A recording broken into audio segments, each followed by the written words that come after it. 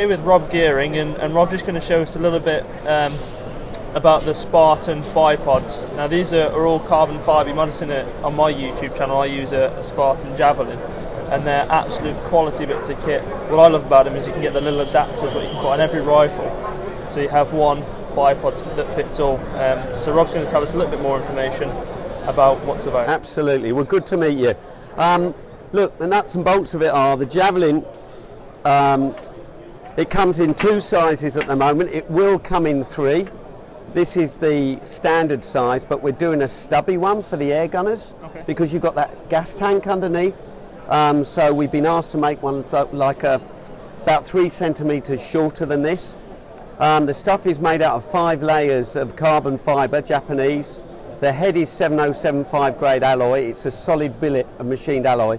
You'd break the head before you broke this carbon. The stuff is bomb-proof. The legs are extendable, and then the tripod legs will go in the bipod legs, so you can make this effectively a seated bipod if you're squirrel bashing or rabbit shooting and you want a seat. Really goes on the rifle very simply. There's a series of adapters. This is the one that comes in the kit, and it'll take the bipod in 2 directions. So that's now in hunt mode, so you can transit and cant over. If you want to do longer range shots, you just simply turn it round and put it in backwards. So now it's locked in place. There is a lever lock, and my view is the lever lock is much better than the thumb lock, because especially with your air guns, they can be quite heavy. If you take that thumb nut off and put the lever lock on it, you can lock that cant block down really thoroughly. You'll never do it with the thumb knot because, as I say, it's a solid billet of aluminium. Mine's a thumb lock, and I often find there's always a little bit of movement. Send me an email, I'll send you a lever lock. But these are all the adapters, so there's a huge option of adapters that will fit pretty much most rifles or air guns. Most people tend to migrate straight onto these gunsmith adapters. If you see that one just underneath here, you can bond it into the stock or put it under your gas tank, and then it's a nicer answer because it's actually an integral part of the stock. You have to keep your sling swivel stud then, obviously. Those people that are buying and changing guns all the time. This is easy, it's easy. And now we do a guide adapter as well, which actually you don't even have to remove your QD stud. You put that straight over the QD stud. So the professional guides can rig their clients' rifles up for the system. Clearly when you've got that there, you can then use a tripod unit as well, which is also a bipod. Just goes in, it's really simple, just engages on the magnet. So it's a very quick system to use, and there really is no weight to that. Again, really good, strong quality carbon. We're changing, we're upgrading the leg locks to do an external twist lock because we don't like these. But the head is, again, 7075 grade alloy. It's really, everything's made. If we could make it better, we would. There is this bipod here is a different tool, really. It's something that we developed for the military. It's called the Spartan 300, and it's really a get you out of trouble bipod. Lobs on the rifle. I worked a bit with the SEALs on the west coast of America, and they wanted they phoned me about this, and I said, well, it's a hunting bipod, and they said, yeah, well, we hunt people. So I went over there and spent a bit of time, and really that was the development from that. And so the Spartan 300 does a couple of things that the Javelin won't do, and that is it can stay under the rifle, but it can be pulled off quickly.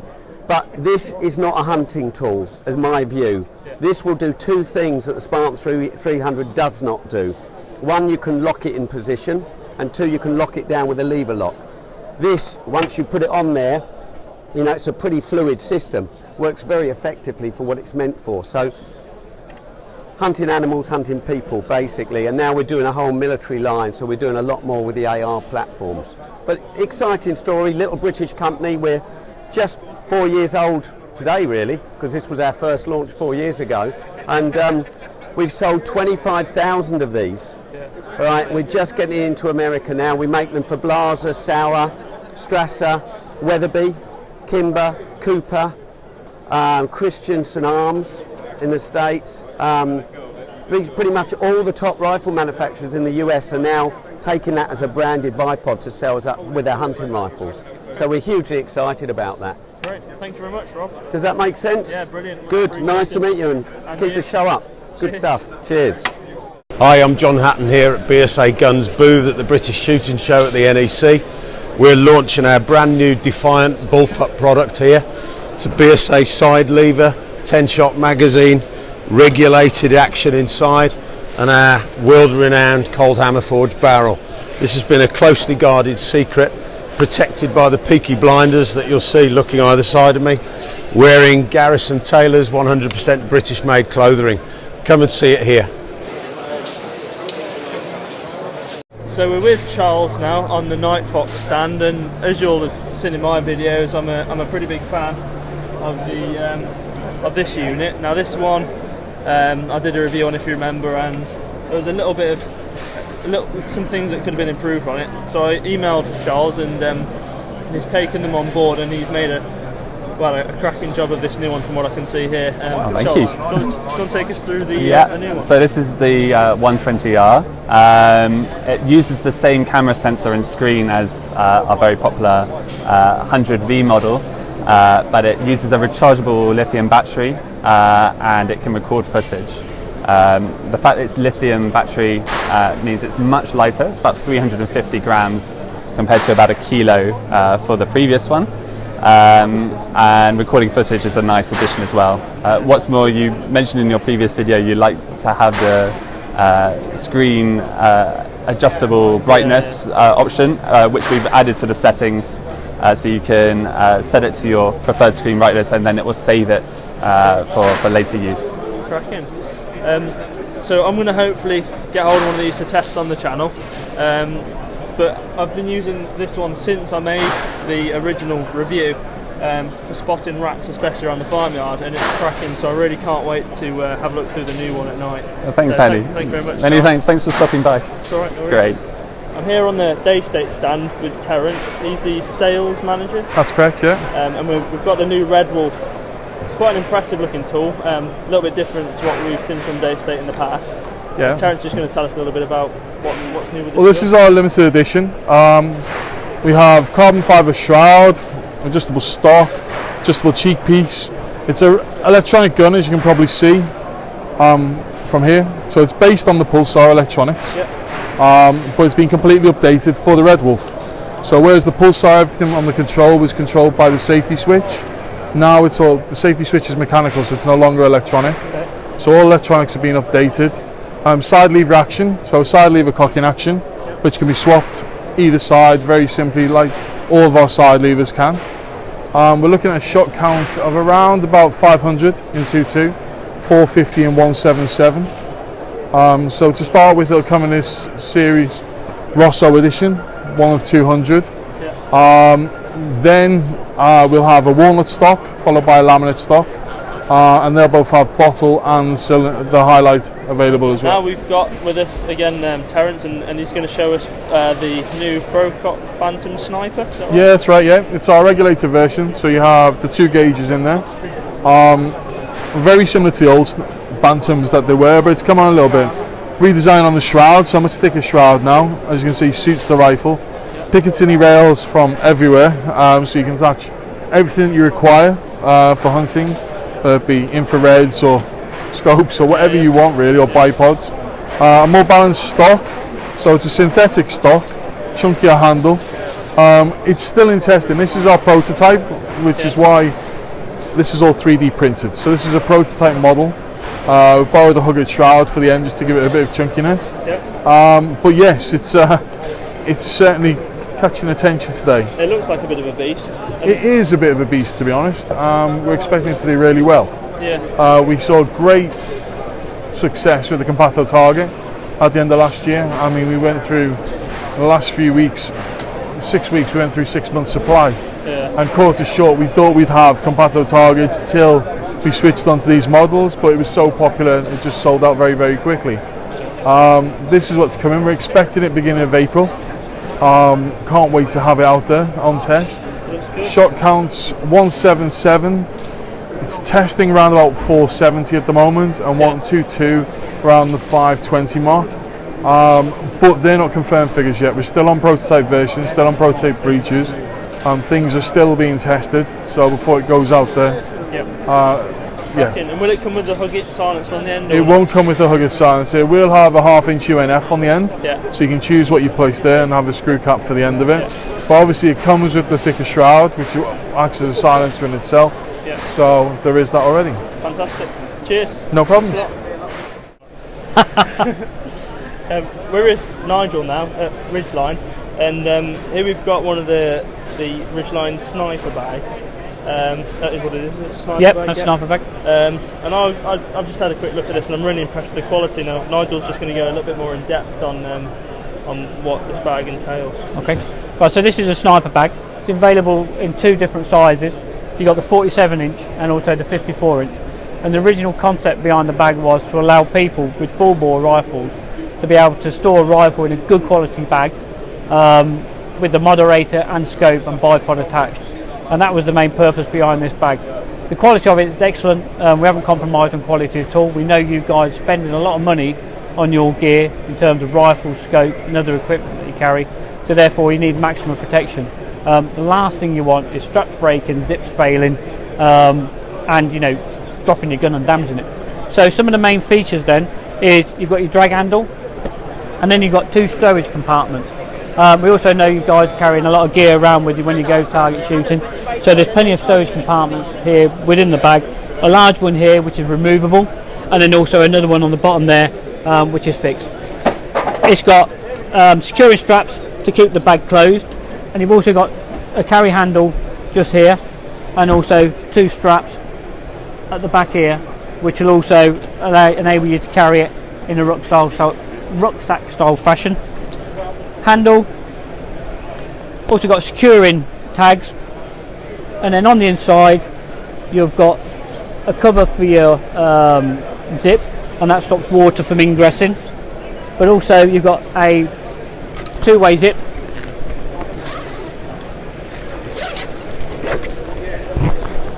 and then inside the bag you've got this bit of protection here, and that then stops the zip from scratching any part of the rifle or scope. And on the inside you've also got securing straps. You've got 3, so you've got 2 that you can use to secure the main body of the rifle, and then 1 you can move up here which will secure the barrel into position. But you've also got a boot in the bottom of the bag where you can put your stock, which will keep the gun nice and stable. Another feature on the inside of the spine, you've also got a compartment to put your cleaning rod. So as you can see, the sniper bag, nice and robust, give you maximum protection for your rifle, and importantly, or more importantly, protect your rifle in your investment for all that money you spend on your gun when you go out field target shoot, so it remains zeroed at all times. So thank you very much, Nigel, for that. It looks like a quality bag. Yeah, mega. Cheers. No worries, mate. Cheers. Yeah, I do the 2 kids bows before I even get the kids to school. Well, I think that one suits you, madam. Oh, that would be perfect, thank you. I don't know, you've got to keep it in your car.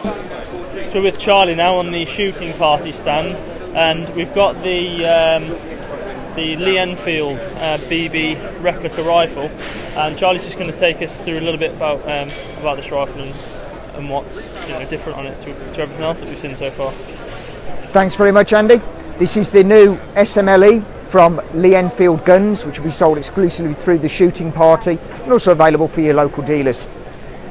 It is a BB firing CO2 powered air gun. We aim to make it one of the most powerful BB guns you have available in Britain, or still conforming with the law. It'll feature all metal parts apart from the stock, which will be a dark walnut stain hardwood. The original slings fit, original bayonets fit, only original scopes will fit as well. It's been reverse engineered from real SMLEs, so for that reason it's millimetre perfect size match for a real SMLE. Retail price will start at £429, and it will come with our usual 12-month warranty. Thank you, Charlie. Thanks very much, Andy. I'm with Dan on the Crafty Rabbit stand, and just going to take us through a couple of different knives and tell us what's different about your knives. That's right, Dan. No problem. These knives were designed by me originally. They're handmade by our team of Smiths, so they are Turkish knives and they're made in Turkey. They're absolutely good quality. They are D2 steel, 5mm full tang. Absolutely heavy duty, durable tools. That's all they are. They're not collector's items. They're not for open heart surgery. They're for the real bushcraftman. They are for the real worker who wants to go out into the countryside, who needs to skin a deer, rollock a deer, take its haunches off. So we'll carry on from everything from a Bowie to an everyday carry folder to our basic entry lock knife. Every single one of our knives is actually been tested to destruction, and they're simply made for the guy who wants to go out in the countryside, not a collector, but wants to use a heavy duty tool that will never let him down. Best edge that you could ever get. D2 steel is my go-to steel. A little bit of a mix between high carbon and stainless, so the minimal amount of care will prevent it from rusting, but you can always get a very, very good edge on them anyway. All our knives always come with a free handmade leather sheath as well. Again, because we get them made in Turkey, the prices are unbeatable.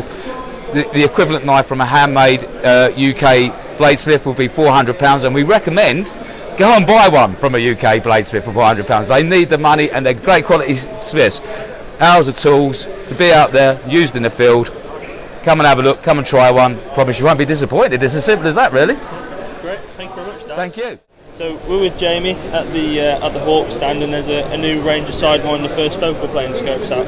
Jamie's just going to tell us a little bit about them. Yeah, Hawk have developed a new range in first focal plane. It's the Sidewinder 30s and also the Frontier 30 scope range as well. Okay.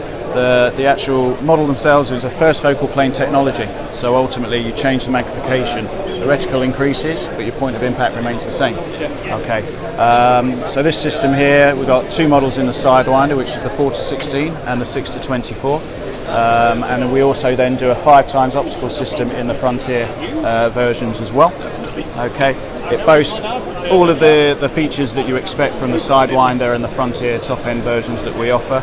Dual illumination system, locking ocular eye system there as well, and obviously, like I said before, offered in two variants, 4-16 and 6-24. Lovely. All right. Thank you very much, Jamie. No problem at all. Cheers. Okay, cheers. Now, another thing that's on the Hawk stand today is the new Hawk Night Eye 2000. This is a new night vision unit. And again, James is just going to go through some of the key features. Sure, thanks very much. Yeah, we've now introduced this year a new night vision monocular system that has the capabilities of video and capturing images as well. 5 megapixel opportunities in terms of the quality of the picture. It's a 250 meter detection range. Okay, got an internal memory system, so you can go up to 32 megabytes to get a huge number of video and photo capabilities as well. It's also got a built-in IR unit, which will allow you to get out to those ranges of around 250, with the addition of a rail on the side, so you can add extra IR source to boost the performance and everything like that as well. Yeah, brilliant. All right. Thank you very much. And that retails at? This retails at $249.95. Now available in the UK. They're available in most stockists now. Okay, brilliant. Right. Thank you very much, Jamie. Cheers. Thanks.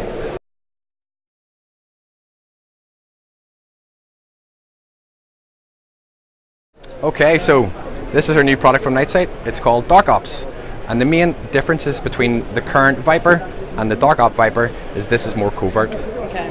For an example, if you shine this product into the camera, you will see the illuminator glowing from the front.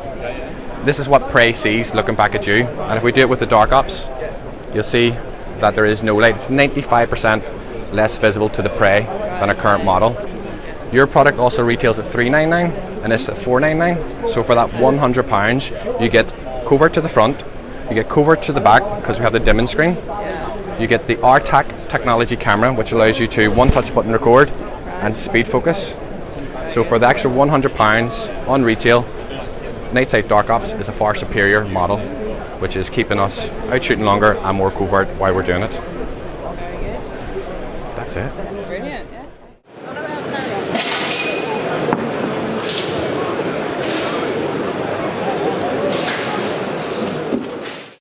So we're with Graham now, and we're on the Sterling stand, and we've got something very different here. This is a twin piston recoilless rifle. That's right. If you can just tell us a little bit about it. Right. Well, as you say, it's a twin piston recoilless rifle, and what actually happens as you pull the cocking lever, so, there's a piston that moves that way, and the other piston moves this way.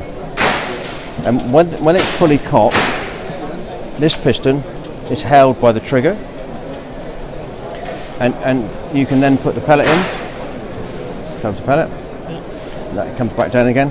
When you fire the rifle, this piston is being held back by the cable through here. So this is being driven forward by the power up here, and this piston is being pulled forward by this cable. So they meet underneath here. So it's like two forces opposing each other, so that's why there's no... That's the reason for it, yeah. Now basically, the safety catch is here. Apply the safety catch, trigger is safe, off, trigger will fire. What I can do on this occasion, I'll fire it empty for you if you like. Okay, so to show that it's recoilless, all right? That is, yeah. Okay. Basically, it's relatively well balanced. The balance is actually in the middle. Balance is just about there, really. It's only 40 cc's of air, so consequently only 40 cc's of air is coming at the front, so it's quiet. As you know, that's with no pellet in it. I don't know what else I can tell you, really. And when will these be in production? About 6 to 8 months. Okay. And what will they retail for roughly, or do you not know that yet? We don't know for sure, but I mean, say 1500-ish. Okay. Very good, thank you very much, Graham. You're welcome, thank you. Cheers. Cheers, thank you very much indeed. Well, with Tony, again a familiar face, on the Sterling stand this time, and Tony's showing us the new Webley Mark II with the Sterling badge, is that correct? Well, more or less, yes. It's a remake of the traditional 1930s Webley. It was a beloved gun for collectors and one of the most interesting technical air guns of all time. And it was expensive to make and difficult to make, and eventually when the war came along they stopped making it and they never went back. But it has a huge following. It's got some technical innovation here which is really quite unique. So we thought we'd have a look at it and see if it was worth doing, and we think it is. We've managed to get the power up from the original 6 foot-pound to nearly 10, and we're hoping for 11 by the time we put into full production. It's a bolt action, break barrel, spring gun. Load the barrel, close, lock it up, and you're ready to fire. That's different. Very different, a very interesting gun. It's got an awful lot of attention over the last couple of days.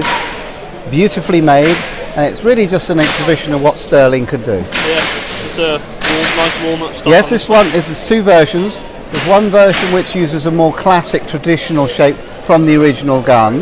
That's made by Form Stocks down in the West Country. And this is a Gary Kane version, giving us a higher cheek piece for a higher sight. And we can go in both directions, we may offer both. Yeah, that looks very nice. And when's this going to be available to... They've got some more production work to do to get the power up to where we need it to be. So middle towards maybe early autumn, late summer, this should be in the shops. Excellent. And retail price roughly? Well, it's going to be up there. It's a lot of work and it's an expensive gun. We're only going to make so many of them. So we're saying in the stainless steel probably around about £900, and in the blue steel maybe 700. But that's got to be fixed. It may go up, it may go down, depending on what the production costs are going to be. But if you like something, it's a bit different, a bit quirky, and shoots brilliantly, Bit of history as well. that's exactly right. Thanks, Tony. Cheers. Come on, Tony, don't leave me hanging. The camera's already gone. Oh my God. Back to your mark. So I'm at Eagle Vision now, and I'm just having a look at another product that Masood has designed. Now this one, it's the most solid scope camera mount I've ever come across for an actual camera. You can fit any camera on here, and it'll work with a bolt action as well, because you can rotate this to wherever you want it really. So all it is, this screws on the back of a Hawk scope, or you can use the adapter that'll fit on any scope. So if you've got like a Nikko Sterling or whatever scope, it'll work on there as well. So that's just a very simple bar, goes on the bottom of your scope, and then you can just film through your recording screen. You can also get a sunshade on there, so any sunshine coming down, giving you a bit of glare, You can just pop that on and eradicate that. Also, what Masood has designed are these very tidy magazine holders for the Wildcat. So your magazine holders just go in there. Looks like it's a simple case of pulling them out. They've got a ball bearing on there that the Wildcat likes, and you can fit. Looks like there's 4 on here, but I guess you could fit as many as you wanted. What he's also done is designed a 1/2 inch UNF adapter for the Wildcat, so any sort of 1/2 inch silencer can just pop on the end of there. But some of the stuff that Masood's designing is really awesome, and a lot of the things in the pipeline as well that he's told me about, I'm really looking forward to having a look at. I think it's going to make filming and making better quality videos a lot easier, so keep an eye out for that. And if you are at the British Shooting Show in the future years, pop down to Eagle Vision and have a look. Also, Masood's designed these stainless steel filling adapters, really high quality threads. I've tried a couple of them out, they're really good. So if you need a replacement, if a seal goes in yours, you might as well just upgrade and get one of Masood's, because they're real tidy. Also, he's designing the silencer adapters for as many guns as he can. He's getting through them as quickly as possible. But I think is there 7, 8? Is there 8 adapters? 7. Yeah, 7. 7 at the moment. Okay, so there's 7 adapters at the moment. To get a list of those, best just to visit the website. I'll leave a link in the description. If you could check that out, that'd be great. Have a look at the other products that he's building as well. Thank you.